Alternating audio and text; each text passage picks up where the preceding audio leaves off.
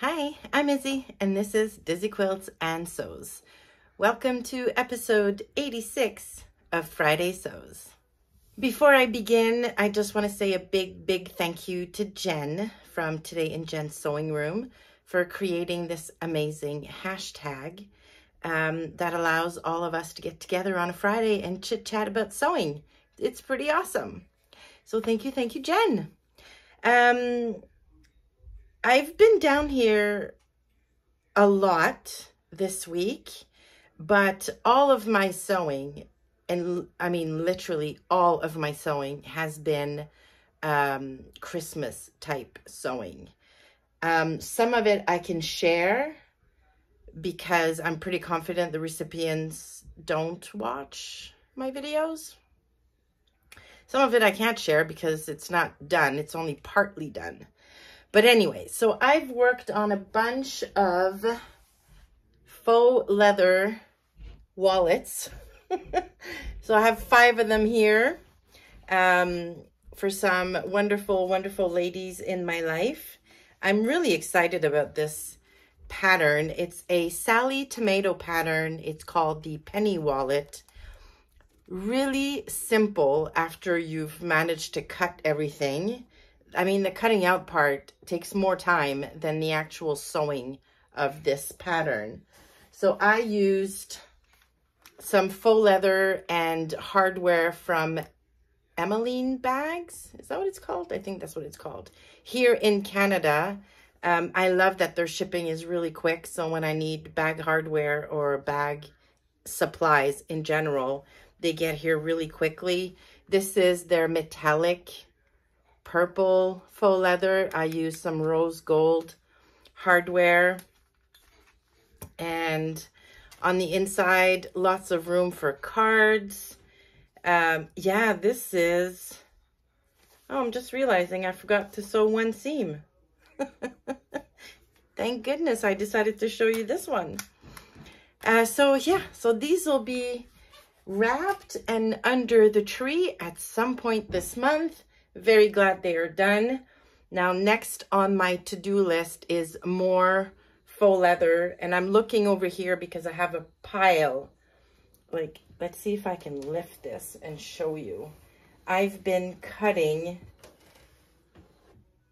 There we go. I've been cutting all of the parts to make the tote bags I shared with you in my A Gift to November 23 ideas video.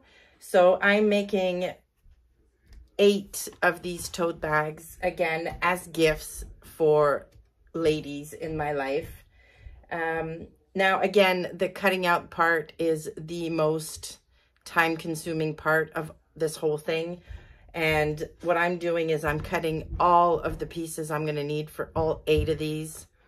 And then I can basically chain sew. Anyways, so the exact same seam 8 times and then move on to seam number 2 8 times and so on. Crossing my fingers that it's going to be faster that way, although a little boring because I really don't enjoy that kind of sewing at all, but they have to get done, so they will get done. And that is the bulk of my Christmas sewing. I do have a pair of pajama bottoms I am sewing up for my for Marianne's partner. I have the fabric over here. It's washed, it's ready to be cut, and I can sew those up on my serger really quickly, so that's going to be a done deal. I have also a t-shirt I want to make for hubby. Fabric is also here, washed, ready to go. And I have the pattern. It fits him. It's a quick one. It's a raglan sleeve tee. I'm going to make him the long sleeves for winter. And I might have some fun with my Cricut machine and put some heat transfer vinyl to make it like a graphic tee for him. I think that'd be really fun. So yeah, so those are the things that I've been working on and plan on working on for Christmas gifts. I don't think I'll be able to sew any garments for myself in the next week because I really need to get these gifts all done so they can be wrapped. Now, I need to brag about something that is not Christmas sewing related, but I was so proud of myself. And unfortunately, I don't have the pair of trousers with me at the moment, but I did my first blind hem on a pair of store-bought trousers this week. And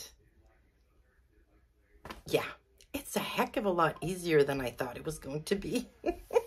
So up until this pair of trousers, whenever I bought pants from the stores, they were always way too long for me. So I would mark where I wanted them to finish. And believe it or not, I would take them to a seamstress to get them hemmed properly, because I didn't think that I could do it and make it look professional. So finally, earlier this week, and I told you this last week, I ordered a bunch of clothes just to see if the styles would fit me, and then I would return them and make them. Well, one of those pairs of trousers is like a elevated cargo pant. It's really nice, and it fits so nice. I decided to keep them and put on my big girl pants and do the hem myself. And seriously, it took me less than 10 minutes. Looks amazing. And yeah, so much easier than I thought. Anywho, have you ever done blind hems or blind stitch hems on your own trousers? I would love to know. Was I the only person who sews in the entire universe who still sent those out to be done by a professional? All right, now Vlogmas. So today, as you're watching this, it is December 1st. Maybe you were expecting a Vlogmas video from me, but this is going to be, I'm filming this on Thursday, the 30th. This is going to be the last official Friday Sews of the year, probably, unless I do one at the very end of December. I am going to start filming daily videos or daily vlogs for Vlogmas tomorrow, so on Friday the 1st. But what I plan on doing is film snippets all day, then edit, publish, and schedule the video to come out early the next morning. So early my time, so 7 a.m. my time. And that's the only way I think I can make this work and stay sane during the whole Vlogmas period. That way I'll be able to film most of the day, and then at the end of the day, just throw everything into my editor, publish, schedule, and it'll come out first thing in the morning. If not, it just became like, you know, what if I want to go to bed super early one night? Then, you know, the no video is going to come out. Anyways, I just, in my head, this works better. So you are going to see the first Vlogmas video on December 2nd, but it will be all of the footage I took on the 1st. Hope that makes sense. All right, well, as far as life, well, things have been a little hectic around these parts.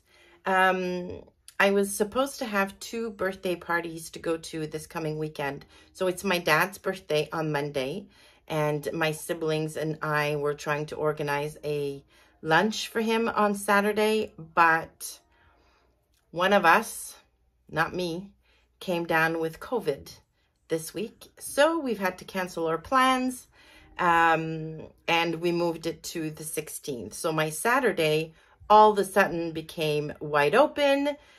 And I'm super excited because Marianne is going to come with her best friend to spend the day crafting down here. So super excited. So Saturday is going to be a whole crafty day with my girl and her best friend, whom I absolutely love. So that'll be super fun. And then Sunday evening, we are all getting together. When I say we, it's our 6 kids, 7 grandkids, my husband, you know, all of us, family dinner to celebrate 2 birthdays. So my daughter-in-law is celebrating her birthday on the 1st, and my stepson is celebrating on the 24th of December. So we're going to have one big family thing to celebrate both birthdays on Sunday night, and I cannot wait. It's actually been a little while since all of us have been together, so really, really looking forward to that. It'll be very low-key, very relaxed for me because we're just going to order pizza and have birthday cake for dessert, and that's that. Oh, and I forgot to mention, little baby Bear, who's not really a baby anymore, is turning 2 on Sunday.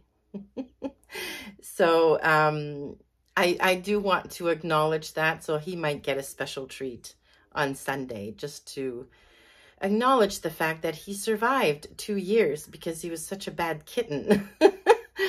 But yeah, he's 2 now. He's a lot calmer. And that's probably why you don't see him as much in these videos anymore, because he now sleeps all day.